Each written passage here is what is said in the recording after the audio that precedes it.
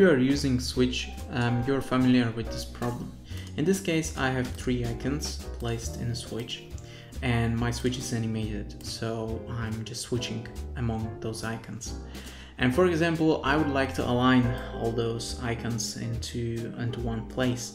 And the problem is, since I have them in the switch, I cannot see them all at once again. So I don't have some kind of like turn off switch possibility, or I cannot like go back into, you know, normal folder or something like that. But there is a solution, and it's called switch view.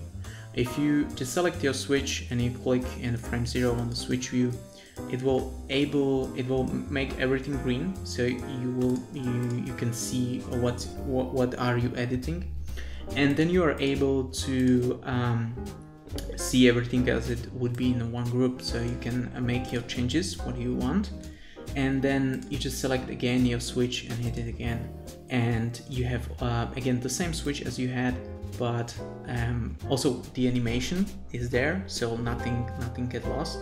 And you can very easily with this like edit everything and then just go back and use your switch as you normally do.